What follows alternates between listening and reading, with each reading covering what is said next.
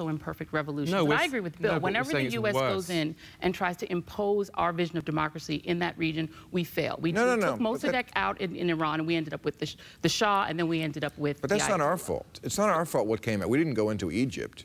Well, we wound up with the Muslim Brotherhood. We didn't go into Egypt. We were supporting and propping up Mubarak for 30 years, even as we were cheering for all the Tahrir Square demonstrators as though we were on their side. It was our government that kept Mubarak in power, just like we've done across the entire Muslim world. And it's amazing for you to say that, well, look at all these Muslims. The minute you give them a little bit of freedom, they go wild and they start being all violent. How can you be a citizen of the United States, the country that has generated more violence and militarism in the world over the last 5 or 6 decades, and say, look at those people over there, they are incredibly violent? We play a significant role in what has been happening in the Middle East because we've been interfering and dominating that region in order to have access to the oil. I wasn't talking about violence, I was talking about theocracy.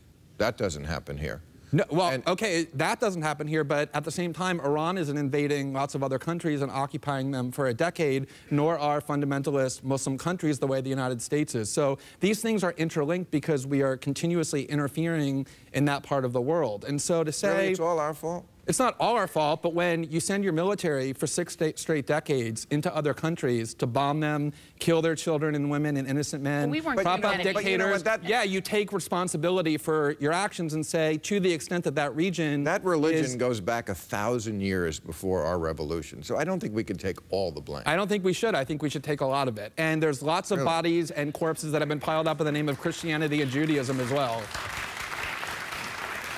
Not recently.